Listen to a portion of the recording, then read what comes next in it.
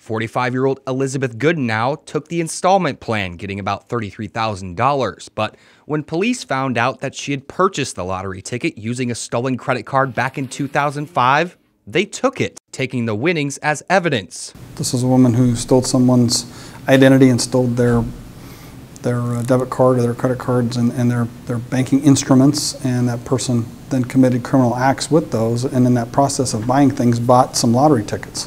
One of those lottery tickets was a winner.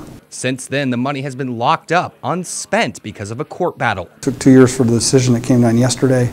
Court of Appeals said that is under forfeiture, under criminal forfeiture, it's proceeds from a criminal act. She doesn't get it, but we get it. Now, the money goes to the police and they will spend it, ironically, to expand their evidence room at City Hall. The list of things that we have to buy on a continual basis is costly. But police won't get the whole lot. They only get about $400,000. The good part is that it's tax-free because they're a government agency and not a person.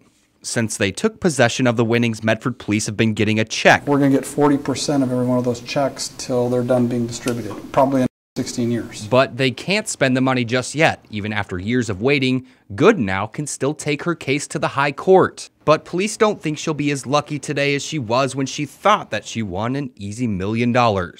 Travis Cook, NBC5 News.